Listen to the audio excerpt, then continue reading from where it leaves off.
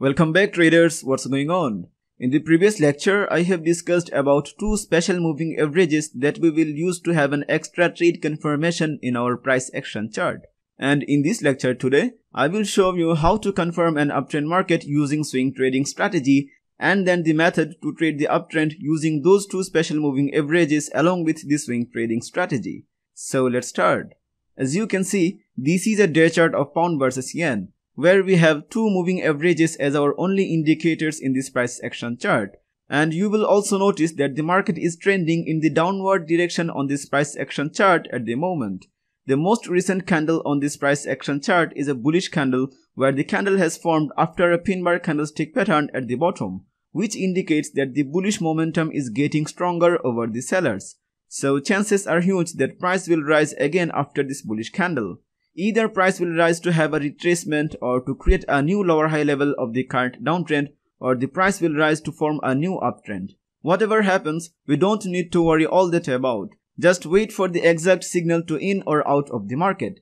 Now let's say from this stage, if the market rises up and create an uptrend formation by making continuous higher highs and higher lows, then this bottom level, which is the current lowest price of the market, would be the first higher low point of the upcoming uptrend on this price action chart based on swing trading strategy.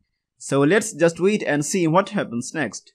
And as I uncover some more price action, then you can see that price rose up and even breaks the previous top, which is a small indication for the bearish traders that the downtrend momentum is maybe going to have an end. But still, the downtrend momentum remains strong, as you can see a strong bearish candle has formed at the lower high point of the current downtrend market. So there are so much possibility that the price will go down after this bearish candle at the top, and hence the downtrend will continue its journey towards the downward direction. So we will consider this current top as a lower high level of this downtrend market. But if the price goes down and then without breaking the previous bottom, price rise up and break the previous top, then the current top will be considered as higher high level 1 in terms of uptrend formation using swing trading strategy. Now let's see on which direction the price ultimately goes. And as I uncover some more price action, then you can see that price went down but could not break the previous bottom to continue the current downtrend momentum. You will also notice that a pin bar has formed and even a bullish candlestick has also appeared after the pin bar, where the bullish candle has closed above both the moving average lines, which indicates that the selling pressure is so weak to bring the price more down to continue the downtrend momentum, which means the buyers are getting stronger over the sellers. So possibilities are more that the price will continue to rise up after this bullish candle. And if that happens, then we can call the current bottom level as higher low level 2. Now if we traded short at the previous bearish candle, since it was a signal to trade short as we were in a lower high level of a downtrend market, then we may consider to close the trade right now by the time we see this pin bar and a bullish candlestick pattern at the bottom, since it seems like the downtrend is going to have an end. That's how sometimes we can close a trade when it seems like the trend will change its direction, so that we can reduce the loss size if the trend really changes its direction. But because we have not confirmed the uptrend yet, so we should not trigger any long trade entry here after the bullish candle. So let's wait and see if the price goes up from this bottom level and make a new top level, so that we can name the top as higher high 2 and have the final confirmation of the new uptrend.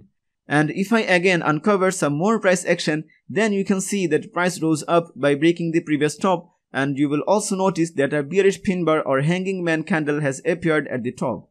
So we can assume that price will fall down after this pin bar at this swing high level. And if that happens, then we can name the current top or swing high as higher high level 2. So until now we have two higher highs and two higher lows in this price action chart, which means technically the uptrend is now confirmed. So now we will wait for another retracement or next higher low to form, so that we can trigger our very first long trade entry on this newborn uptrend. So let's wait and see what the market brings us next. And as I uncover some more price action, then you can see that price went down for a retracement after that bearish pin bar at the top. You will also notice that a strong bullish pin bar candlestick pattern has appeared after the bearish rally at the retracement level. The long tail of the pin bar below the moving average lines shows very strong bearish rejection, and even this bullish pin bar gets closed by staying above both the moving average lines. So these moving averages has worked as dynamic support here at this retracement level. This is an indication that we are in a valid higher low level on this new uptrend. So now that we have an uptrend confirmation, a valid higher low level on that uptrend, a strong bullish candlestick pattern at the higher low level, and an extra confirmation with the two special moving average, where these moving average lines preventing price to go more down, what else do we need to trigger long trade entry? Well, you can use 100 more indicators, but they will only confuse you instead of giving you the understanding of market psychology and exact trade signal. This combination is the most accurate and highly probable price action setup to trigger long trade entry. So now you can confidently trigger long trade entry at the pin bar's closing using the standard pin bar trading method, and then wait for a good amount of profit to earn from this newborn uptrend market. And again, remember one thing very carefully, that never raise your trade volume and do not take risk more than 3% of your total trading capital. And never forget to set the stop loss, because the market can change its momentum at any time without any sort of alert. So always be disciplined to the proper money management system along with the trading strategy. Now if I uncover the rest of the price actions of this chart, then you can see that how nicely this uptrend has continued its journey towards the upward direction by making continuous higher highs and higher lows. And notice how every higher low level as well as the strong bullish candlesticks has formed right above the moving average lines.